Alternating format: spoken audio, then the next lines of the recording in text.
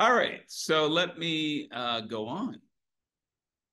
So you've seen this many times in a whole bunch of contexts, conferences, courses, and that. So I like to, at least at the start of our course, I won't do this every week, but yeah, land acknowledgement.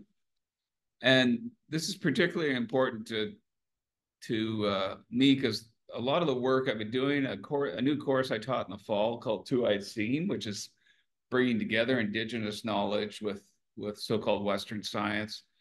Um, it's really elevated for me, and talking to people like Aaron Smith, who are kind of integrating those two ways of knowing.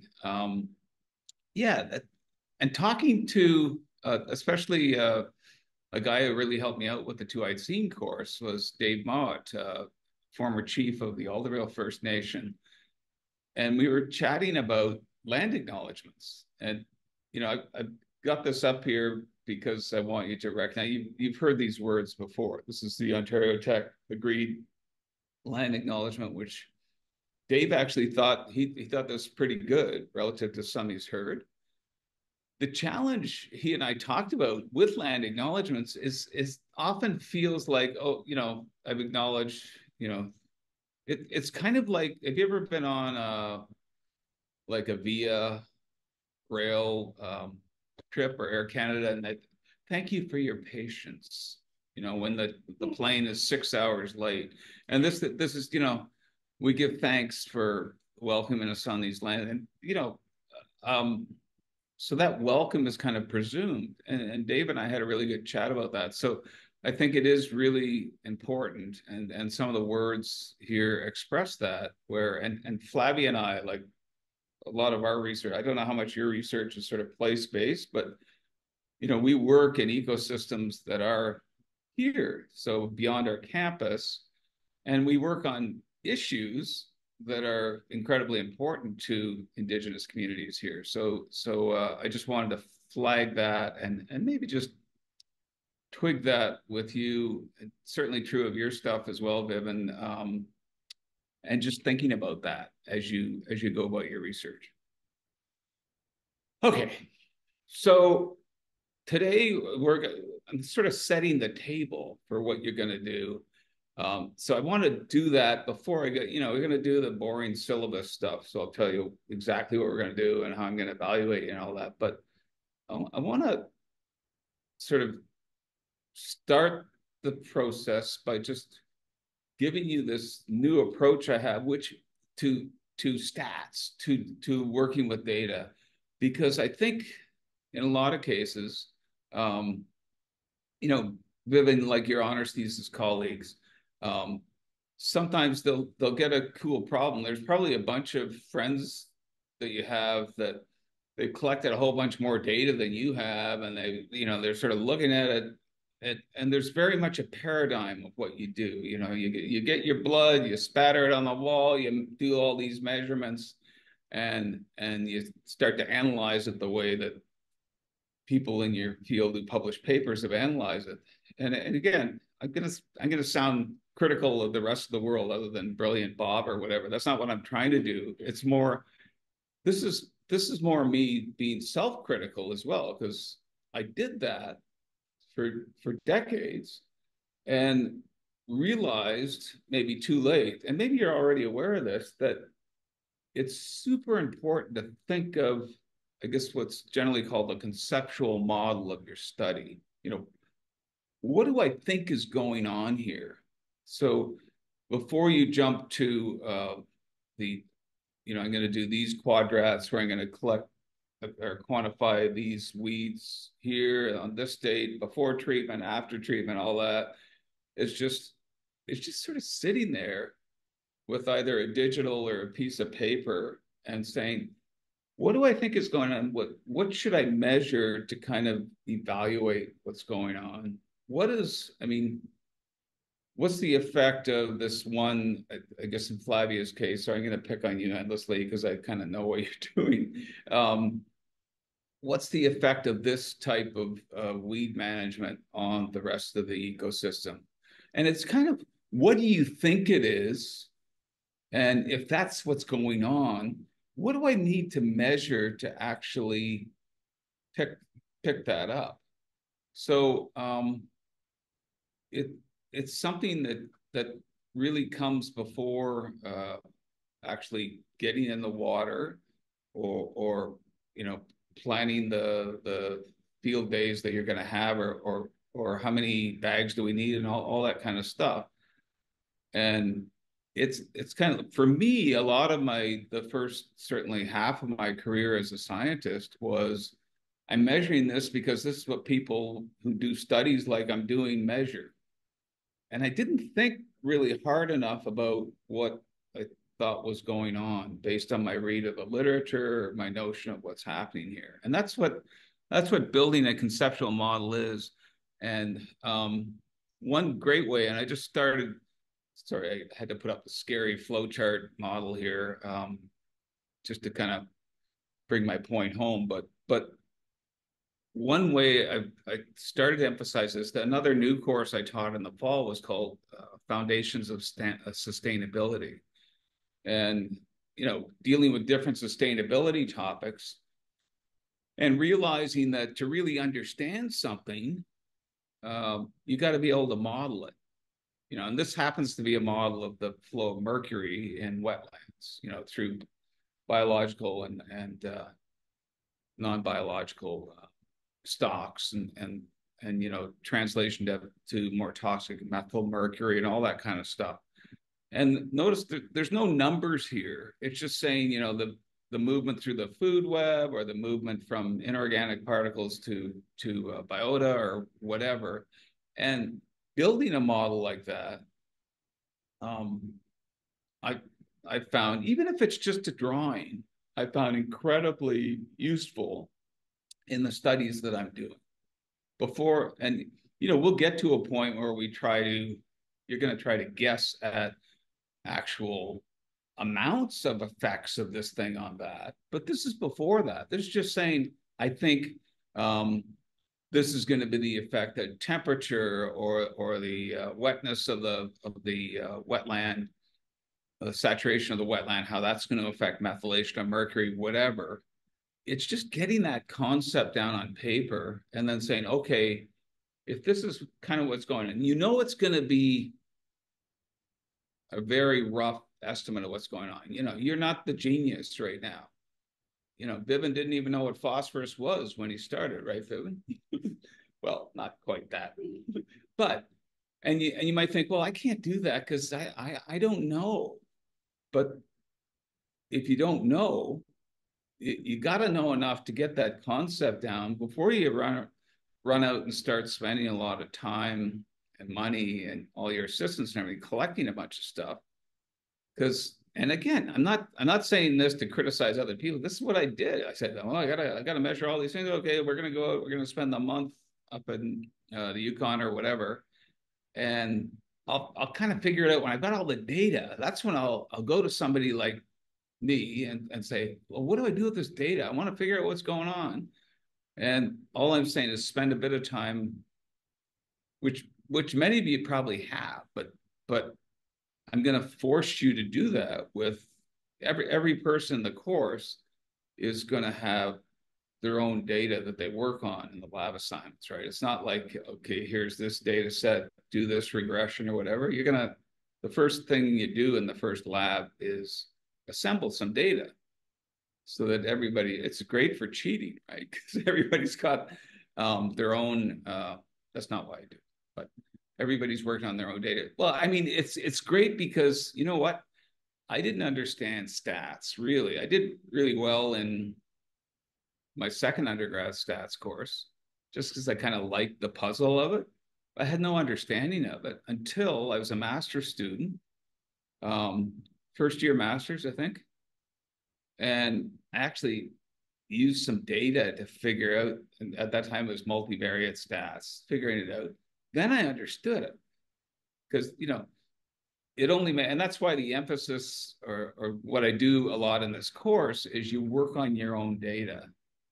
And it might be just kind of play data for the purpose of the course, but that's when you really understand something. You don't understand it by reading papers that do the analyses. You'll be able to read papers and kind of understand what they did. That's part of our goal. But anyway, okay. So this kind of summarizes what I've just been saying.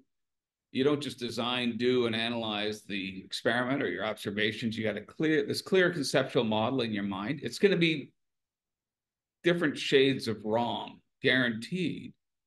That's great. You know, finding out how you're wrong, that describes my whole career, right?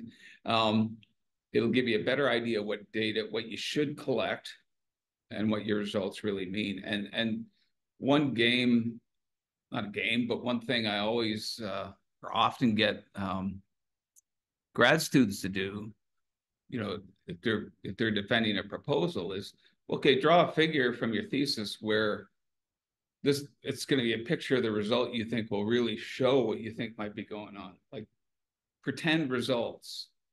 And that's a bigger challenge than you think, because everybody always thinks, well, I'm not mocking you doing this.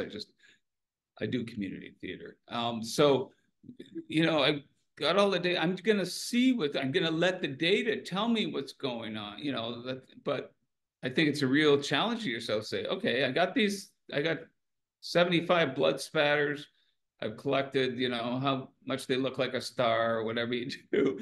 And here's what that bar chart or graph is going to look like if what I really think is going on is happening here. Here's what it's going to look like if I was wrong. You know, so if you do that, it can really help you figure out, okay, here, I better measure this stuff for sure. Okay, boring stuff for just a minute. You've already had this stuff, like when you were taking undergrad stats. I think you had it, didn't you, Vivian? Like different types of variables, right? And there's different names that stats people give them, but basic idea is quantitative, you know, where you're measuring something or counting something, and qualitative when you're putting it in categories. So within quantitative, there's two types of variables. And I notice I don't tend to use fancy terms, but you'll find other terms for them. If you look for them, I just want to make sure you understand conceptually the differences with different kinds of data, because that affects kind of what you can do with the data. So with quantitative data, there's some variables where zero matters. And what I mean by that is like, if I'm studying the litter size of house mice, and I always make up my examples on the fly. I don't know, someday I'll actually plan them. So litter size of house mice. So some of the house mice, I'm going to start tripping over the words, I can tell. Some of the house mice will have a litter size of 0.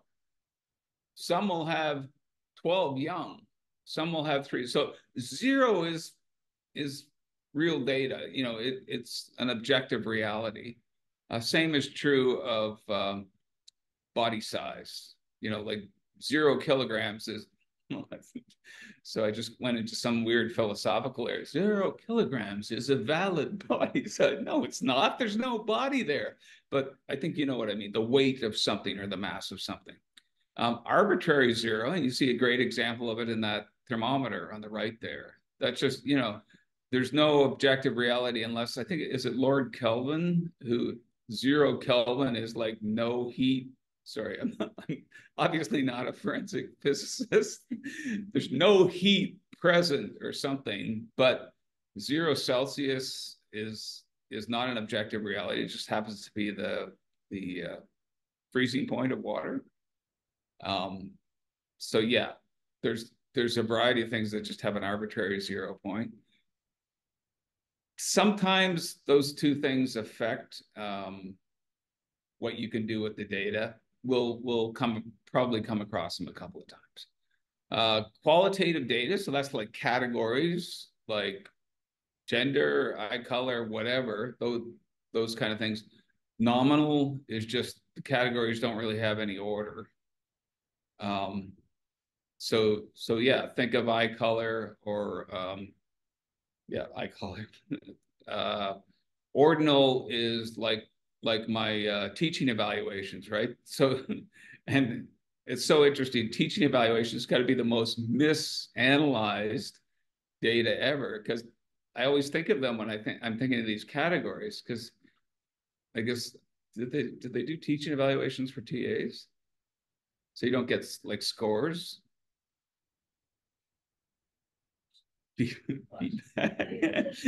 Especially if you're bad. Yeah. Well, they're not like over 7 out of 10. Yeah, well, they do that. So I've been getting course evaluations for, many years. It's hilarious actually when you do get into the verbal comments, like within the same course, same section, he's a god, he's a bum. We love the treats.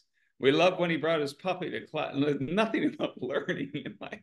Anyway, but the quantitative part is, what when you say like the course changed my life, strongly disagree. Yeah. Sort of strongly agree. And so that's an ordinal categorical variable. And the easiest way to think about it is like, is the difference between strongly disagree and kind of disagree exactly the same as strongly agree and kind of agree? So what you're saying, if you do stats on those numbers, is that, yeah, they're exactly the same, just like 1 degree of temperature. Well, obviously that's BS, right? But yeah, I could show you well, I won't show you, but my course evaluations where they say, here's the mean score, here's the standard deviation of your scores, all that. You can't do that with a variable that you can do stuff with it. I'm not saying that, the most common score I get is 0 or whatever, but it does affect what sort of analyses you can do, and we'll see that a bit later on. The other thing, notice how basically we're doing basic stats in 20 minutes here, but I stand by it. Like I stand by, you will walk out of this room with the same knowledge that you had after you finished a basic stats course. So the other thing that you want to know is, and this does depend on the type of variable, as you see here, is what's the typical value, and how can you kind of describe the amount of variation in the variable? So for quantitative variables, everybody loves the average, right? The mean. But it's often a terrible summary of the typical going on. Classic here, like these examples of university prof stuff, which is kind of juicy. So average salary of a university prof in science, and it's tremendously skewed, that average, because every salary has, every dollar within every salary has equal weight on what that average is. So people like me, overpaid, these old guys, I'm skewing up that average versus those harder working younger profs. And so the much better way to say, well, what does a typical prof make in science at Ontario Tech is the median. Half of them make more than that, half of them make less than that. Doesn't matter how much more. My God, Bailey's making 500,000 a year. It's just that half of the profs make more than that number. So median, especially with those kind of skewed numbers, can be, when we just want to know the typical, forget about the stats we want to do or anything like that, can be much more valuable. Qualitative, like the course evaluation or the eye color, a very common way to do typical value is just the mode, which is the most common category. Yeah, 12 people had blue eyes and only 4 had whatever my eye color. I think it's like green brown or something like that. So the mode, and sometimes you've heard the expression bimodal, there's 2 peaks or whatever, but that's the best way usually of expressing what's the typical value of a qualitative variable. In terms of variation, this is another, there's so much in here that's actually more interesting than you think, oh my God, he's going to spend 20 minutes on standard deviation. Not quite, but so you will have seen, I guarantee you've seen, and we'll talk about figures in a second. You'll have seen a point at the mean with standard error bars, right? Everybody, you got to do that, you know? You don't have standard error bars. I don't know how much things vary. I can almost hear my supervisor yelling at me saying that. Where are the standard error bars? And it's a terrible way to portray data. But anyway, so think of the ways that you can actually describe the variation. Like go back to what I said my emphasis was. I want to just tell you what's going on in the data. And the easiest way to say what's going on in the data is the range, okay? I collected this set of my most litter size, host mouse litter sizes, and the average was 5.2. What do they call baby mice? I guess they just call them baby mice. Pups? Really? Okay. I think.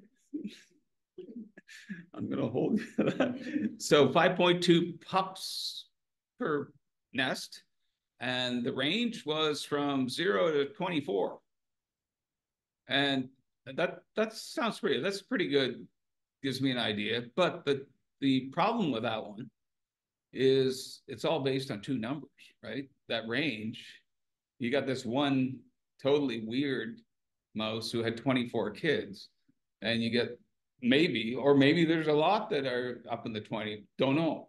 We just know the range. So that's why the standard deviations often used as a measure. That's where every mouse, or at least every mouse litter, is getting an equal shot at what the variability is.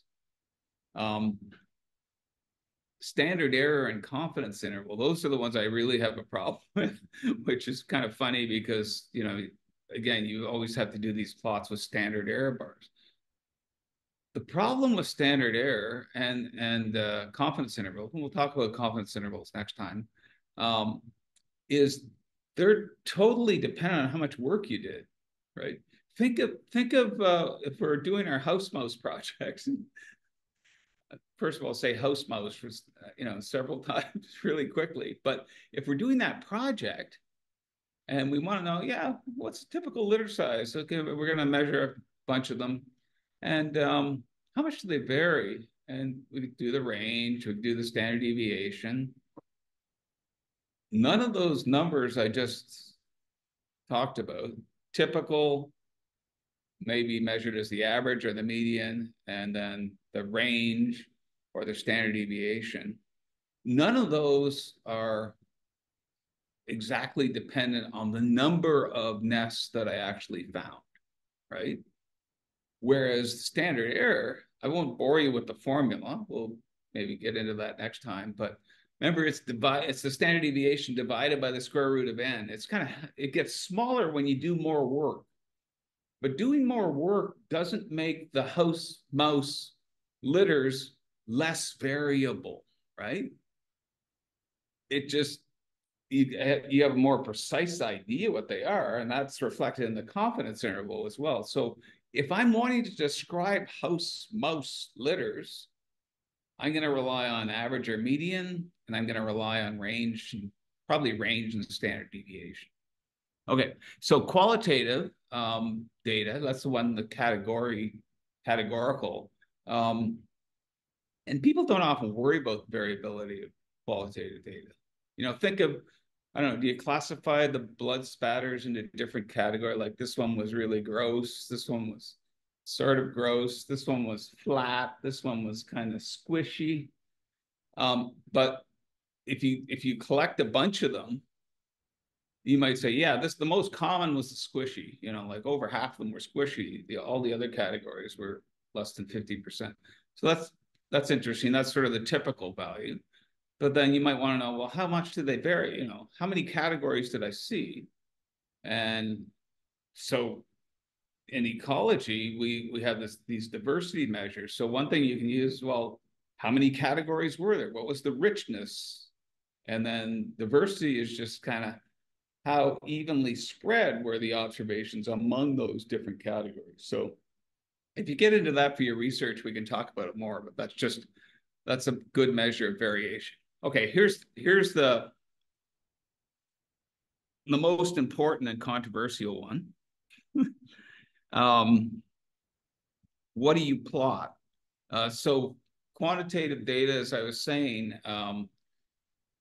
most often now, if you look at papers, and I'm sure this will happen, each of you will bring a paper to do your final presentation from your research area. There'll be a plot with standard error bars, and so as I say, pretty much ubiquitous is this plot with a bar with a mean and standard error bars for each group or variable.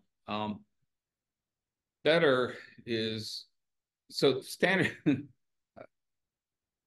the okay and then the better that I have here is that sometimes with standard error bars, you've got a number which is standard error for all the groups. So the sticks are the same size based on your ANOVA or whatever you've done. But better than that, I want to know about the variability within each group. Is this group more variable than the other? So that's what I have labeled there as the better. The best is really simple, what I call a box plot. And amazingly, and you'll do box plots in the first lab, and many of you have probably done them before. But amazingly, so I happen to have a subscription to the Globe and Mail, and this morning there was, and you can't really see this. I'll maybe try to blow it up. There, in the Globe and Mail, in the business section, there was not only were there box plots used. This is and it's actually interesting because I don't agree with the interpretation of the study, but so I'll move the Zoom thing out of the way. So you've got, these are women, and it's life expectancy, how long or life duration, I guess, not life expectancy because it's based on women who have died, born I think from 1890 to 1920, and it's trying to show, it's comparing the lifespan of women in different careers. So on the left, you've got Olympic athletes. On the right, you've got actresses. And in the middle, just as a comparative point, you've got the average Canadian, I guess, born in that time period. So let's leave aside the interpretation of it, which I think is somewhat sketchy. But here you have Canada's national newspaper this morning, and look at how they're explaining a box plot here. So the median lifespan, this is just for Olympic athletes here, is that horizontal line. The average is marked with the X. And then the box here, the height of the box is from the 25th percentile. So a quarter of the women had lifespans lower than that, to the 75th percentile at the top of the box. So that the height of that box is a measure of the variability of that group in lifespan. And then the sticks go on, these so-called whiskers. That's the range of the data, except for the odd person that's so-called outlier. And I think outlier is defined usually as being more than 1.5 beyond the edge of the 25th and 75th percentiles. But the bottom line, that I just love the box plot. Look at all the information that is in that box plot. So you've got the Olympic athletes, their median lifespan was about 92 years old. It's skewed. Notice how there's fewer women, smaller proportion of women above 92 years than below 92 years. Same thing with the variability, the range there, and that one outlier of the Olympic athlete who died in her early 40s. So, look at the information you're getting relative to if they just put they had that X which is the average, and they had standard error bars on it. And that's what I'm talking about. Like, you want to put as much interpretable information in your plot as possible. Okay. So that's quantitative data. So in general, and I just published a paper which was the only representation of at least univariate quantitative data was box plots, different groups. And controversially, and we'll get into this in a couple of weeks, no hypothesis test. But are those groups different? Let's do a posteriori students Newman K LSD. I want to know if these groups are really different, or this one's got an asterisk, this one doesn't. It's all baloney. But okay, so what about qualitative data? So this is, as I was saying earlier, this is the only pie chart in all of stats presentation that I've ever liked.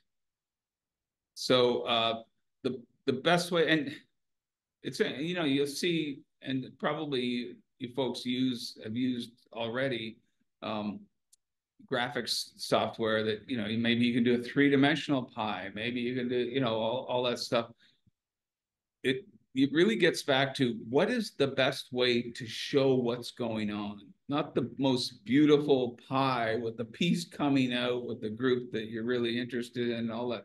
What is the best way to show the relative frequency in each of those categories? And we'll see some examples of this later on when we're working with the R scripts, but what's called a grouped histogram or bar chart. Bar chart is actually the appropriate term here for qualitative data. And to avoid three-dimensional stuff and pies tend to just obscure what's actually going on. So they might superficially look better, but again, they obscure the point that you're trying to make. And okay, that's all I want to say about that. All right, so I'm gonna spend a couple of minutes talking about what we actually do in the course, but I'll stop there for folks who want to say something about what I've talked about. Have I changed your life yet, or, you know, we're just kind of building up momentum? We're getting there. Vivian, are you good? Is this all jive with the stats you've had already? To be honest with you, I don't remember anything from the statistics course I learned, I don't know, like a year and a half ago. So it was back in second year, so I have no clue. I think I'm just sort of That's good. No, relearning everything. it's the best way to be, honestly. And Yeah. I say that to grad students as well, because people sometimes, especially, I guess, because I've been teaching the course for a long now, oh my God, I better go back. And I think I even advise a friend of mine at Guelph, Andrew McAdam, has a pretty good kind of refresher of intro stats. So I've got links to that because people get tense about it. But the very best way to be is like a tabula rasa, you know, like just. But the one thing I would stress is if I say something that you think that's just wrong, you know, like don't be afraid to, you know, even though I look like this grizzled old stuck in my ways ranter or whatever, don't be afraid to say, but wait a second, you can't say that you accepted the null hypothesis, right? Or some remember there's this thing in intro stats, you can reject the null, but you can just, what was the wording? You can fail to reject the null, but you can't say you accept the null because you don't know if the null is true. You can just say you failed to reject it. Like, give me a break. You don't know if the null is false when you reject it. And that gets to, in a future, one of my favorite slides that I've made ever that you'll see. But yeah, don't be afraid to say, well, I thought it was this. Like, don't worry about in this room about you know, saying something that I don't want to reveal that I'm a fool or something like that. We're all fools.